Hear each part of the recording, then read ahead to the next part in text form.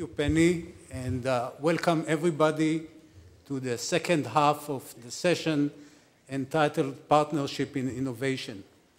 Now, when I've seen the title, Partnership in Innovation, it was absolutely clear to me that this means that innovation should come in equal parts from those that present and from those that sit in the audience. That's the meaning of partnerships. And listening to some of the questions yesterday and today, you certainly rise up to the occasion. So one thing I was thinking about is maybe to allocate to some of you a Bessie Lawrence Fellowship, so you can come to the Weizmann Institute, spend the time in a lab, and test your ideas.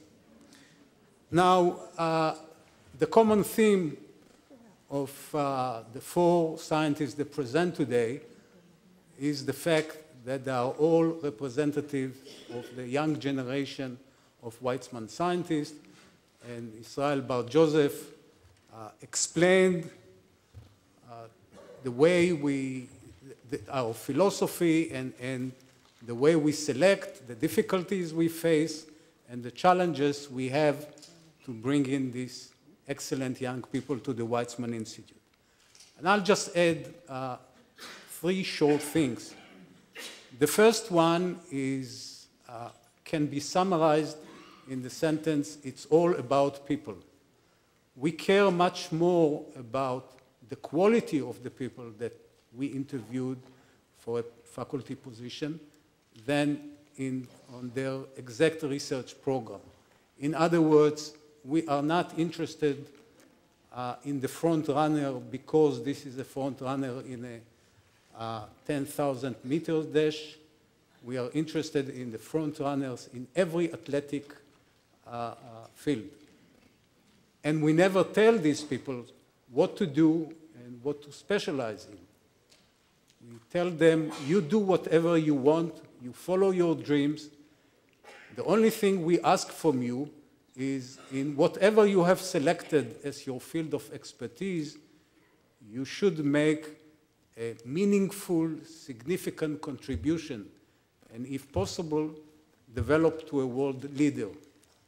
This means that they have to compete with peers that were recruited in the best universities in the US and Western Europe, and this is something you cannot do without providing them with the funds and facilities that are comparable to those recruited by leading universities. There is absolutely no point to bring in the sharpest mind without providing them the means to fully exploit their potentials, to fully execute their dreams. And that's exactly where I'm particularly grateful to the people that sit in the audience, because I often have to write a check of $1 or $2 million, which is not covered by my Weizmann bank account, in order to bring in this young. So even though I don't have the money, I'm absolutely convinced that somebody will stand up, come through, and will make it possible for us to recruit these young people that we really think should be at the Weizmann Institute. And this is, as Israel mentioned, in the last 7 years, 30% of the faculty are people who were not here 7 years ago, and this kind of infusion of fresh blood is absolutely essential to an institute like others. And looking at them, following their research, and even you yourself can see this generation of young scientists is probably much better than the previous generations. And the international standing, and I'm quite sure about it, the international standing of the Weizmann Institute in, let's say, 2020, when these people will take the leading seat, will be much higher and much better than it is today. So without further ado, I would like to introduce the first of the two speakers in this session, and this is Professor Debbie Fass. Debbie received her PhD in structural biology from MIT in 1997. She did a postdoc at the Whitehead Institute and joined the Weizmann Institute in 1998. Her research focused on understanding enzymes that help the folding and assembly of other proteins inside and outside the cell. In particular, she is interested to study how proteins are being stamped by what is called cross-linking during and after their folding. This sounds very mysterious. I can assure you it would be clear in a moment. She looked at the mechanism and consequences of this protein in all scales, from the atom to the whole organism. Debbie, the floor is yours.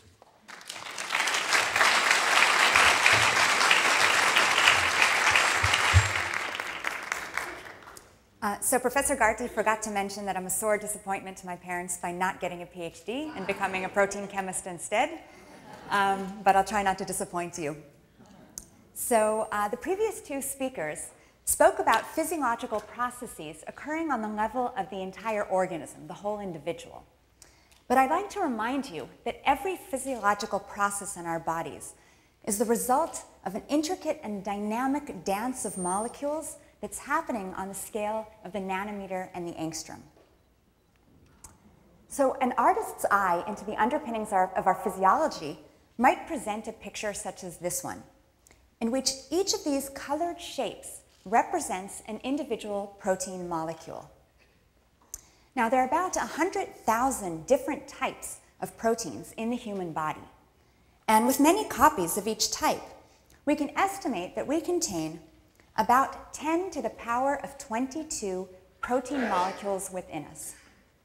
Now, to give you a sense of the vastness of this number, it happens to be about the same as the number of total stars in the observable universe, in all the galaxies, in every direction we look, as far as it is theoretically possible to see. So in essence, each of us is an entire protein universe. Now, in my work, I don't just count proteins. I try to understand them, how they function, how they interact with one another to make our complex physiologies. Now, the first fact to appreciate about proteins in the search for an understanding of their function is that proteins start off as long ribbons or strings or chains, long molecules. And these protein strings are made by the ribosome according to the instructions given it by our DNA. And it is our very own Adionath from the Department of Structural Biology at the Weizmann Institute, recipient of the 2009 Nobel Prize in Chemistry, who pioneered the study of the structure of the ribosome and gave us enormous insight into how proteins are born. Now, the second fact to appreciate about proteins is that starting from this linear string, this long string, they fold up into complex, beautiful, and elegant shapes. And it's these shapes and the precise positioning of chemical groups within these shapes that allow proteins to carry out their diverse activities in our bodies. And I wasn't expecting to be honored by the presence of Michael Selle here in the audience, but it turns out that he is the pioneer of the study of protein folding, and he inspired me and many other generations of scientists in this field.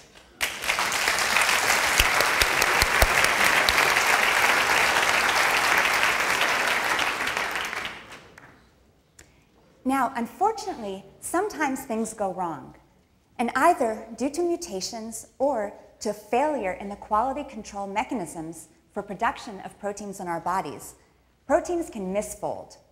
And this can lead to diseases such as Alzheimer's disease, cystic fibrosis, hypercholesterolemia, and many others. Now, I've compared protein folding to origami, but it turns out that these two art forms differ in a few crucial ways. The first one is a bit trivial, that protein folding takes a one-dimensional string and results in a three-dimensional structure, whereas origami starts with a two-dimensional paper and produces a three-dimensional object. The second difference between protein folding and origami is perhaps a bit more interesting, that protein folding is an art without an artist. What does that mean?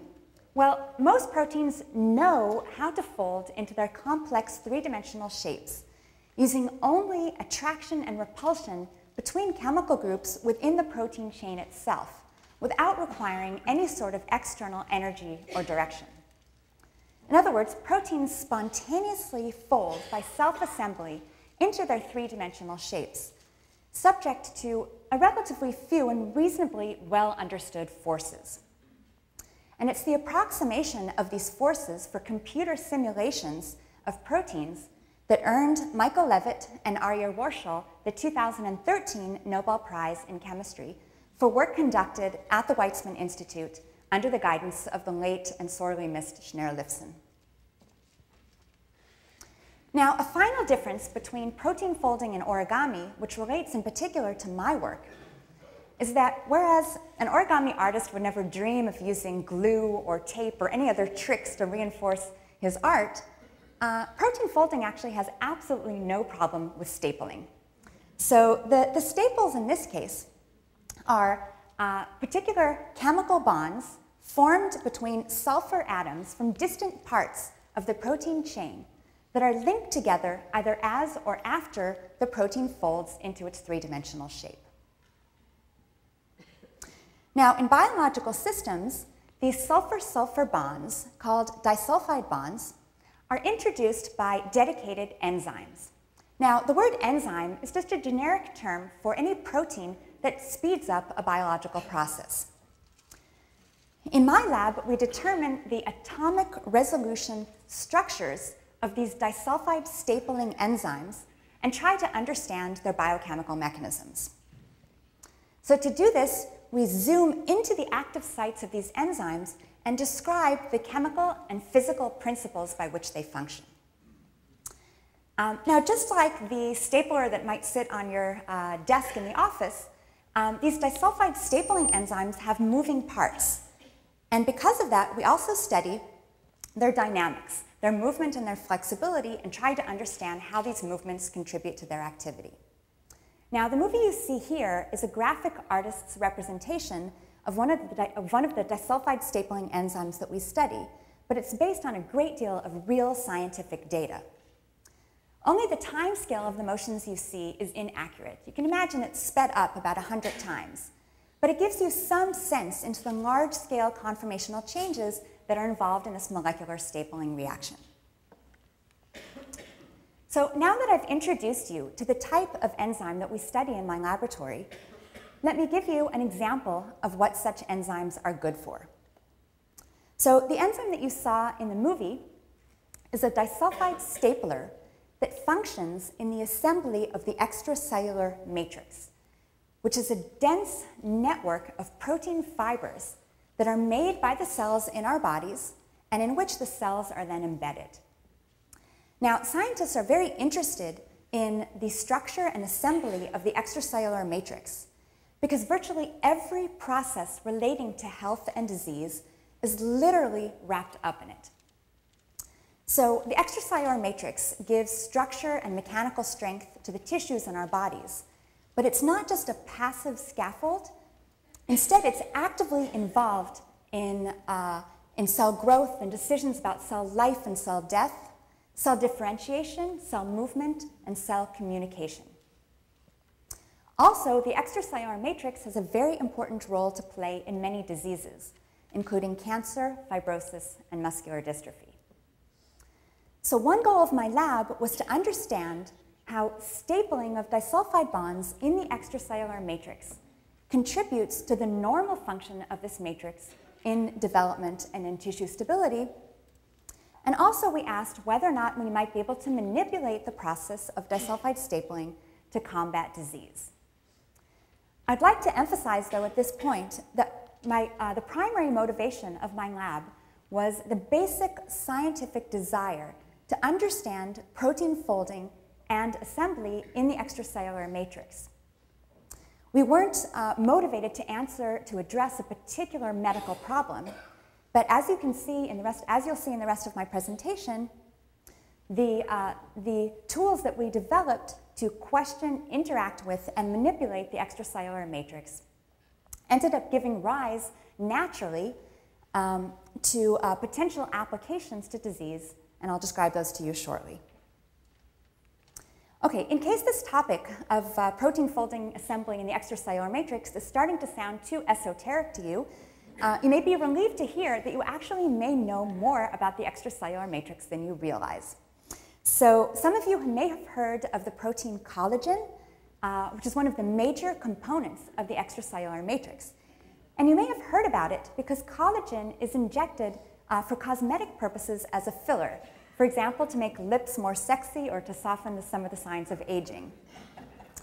And just like any other protein, extracellular matrix proteins such as collagen also fold from the flexible fibers, from the flexible strings they start off as, into folded three-dimensional structures. The only difference is that the extracellular matrix proteins tend to fold into more elongated shapes than the typical round globular shapes that you would see for other proteins. Now, once these extracellular matrix proteins like collagen fold up, they then can further self-assemble to make larger fibrils and networks.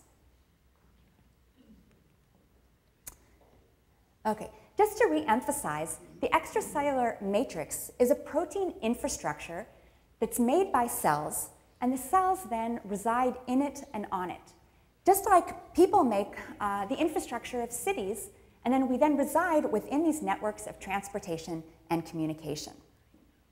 So to appreciate the importance of the extracellular matrix in tissue organization, all you have to do is think about the havoc that is wreaked by the breakdown of any of the normal infrastructure that we're used to in cities. For example, bridges, garbage collection, subways, electricity, internet. So similarly, cells rely on the extracellular matrix to function successfully and coherently as tissues. There is one difference, though, between the picture you see here and the extracellular matrix. And that's that people tend to be much smaller than the structures that we build to link us into societies, whereas cells tend to be much larger than the fine fibrils that connect them in tissues. And to show you what an extracellular matrix infrastructure really looks like, in this scanning electron microscopy image taken by a particularly talented postdoc in my lab, a bit of extracellular matrix is visible, magnified 150,000 times between the cells that produced it and are now sitting on top of it and interacting with it. So each of these large expanses here is part of a big flat cell that is so enormous on this scale that only a very small part of it is visible. Now, there are many, many hundreds of proteins that assemble together to make this extracellular matrix. And to illustrate to you how delicate this filigree folding is, the width of a single human hair, even one as thin as mine, would be 100 times the length of this white bar in the upper corner. And as you can see, each of these fibrils here is only a tiny, tiny fraction of the white bar. And in fact, some of the fibers that you see here are only a single protein molecule in thickness. So what my laboratory is trying to do is to understand how disulfide stapling in the assembly of this structure shown here affects the essential properties of the matrix. Now, to aid in our research, we have developed tools to interfere with or inhibit the disulfide stapling process in protein folding and assembly. Shown in green here is a molecule that we designed to stick tightly to that disulfide stapler in the extracellular matrix and prevent it from doing its job, just like the green Hulk is doing to the stapler in the left. Now, interfering with the function of key molecules in biological systems is both an excellent way to study their physiological roles and also can have, in certain cases, practical applications. So using this inhibitor of the disulfide stapling enzyme in the extracellular matrix, we have seen how the orderly assembly of the fibers in the extracellular matrix is disrupted when disulfide stapling is stopped. So in this slide, I've artificially colored 3 different proteins that all coexist together within the extracellular matrix. One of them being a protein called fibronectin, another one called laminin, and the third one, collagen, with which you're already familiar.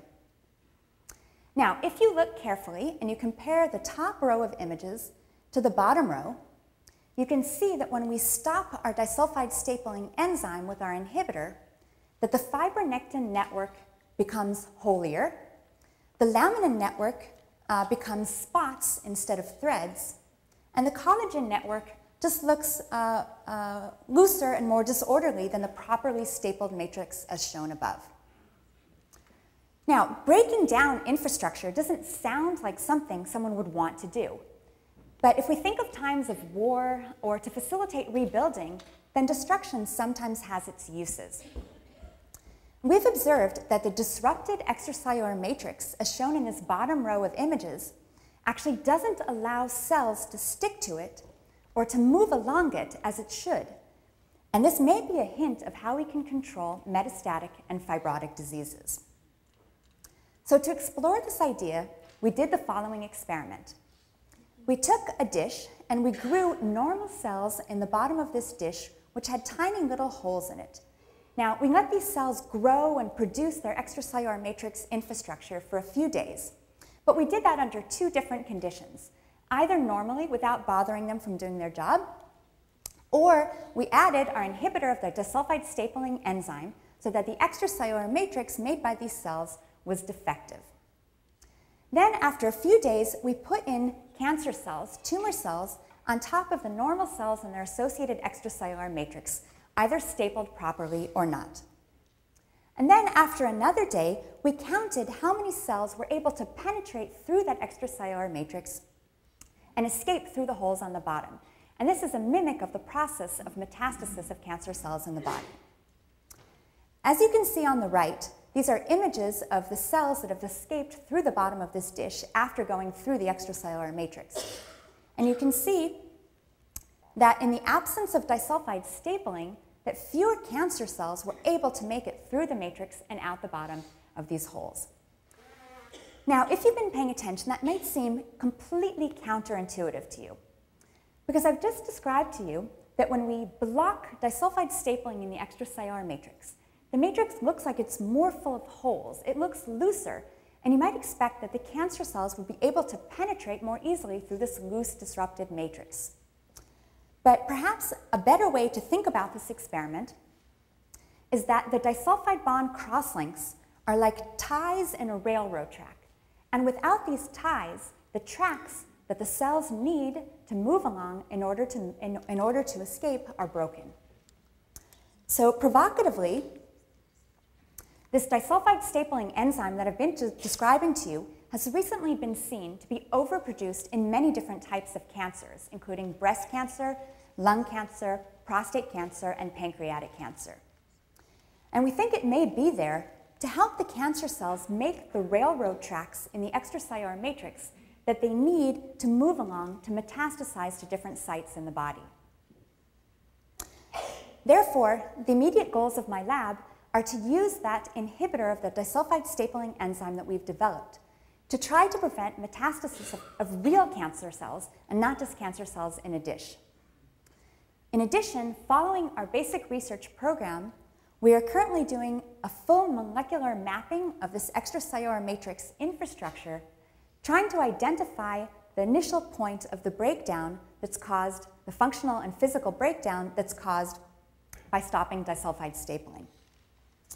So with that, I'd like to introduce you to the members of my lab who are doing this work, both the basic science and the more applied. I won't introduce you to all of them individually. I just wanted to give you a taste of the people behind the scenes here. All of my group members are Israelis, but they come from very, very different backgrounds. And just to give you an example, Yael here comes from a poor town in the south, and she's the first person ever to go to college, much less receive a PhD from her family. Iris's parents are professors at the Technion, but she has the ambition to be a professor at the Weizmann, and she won't take any substitute.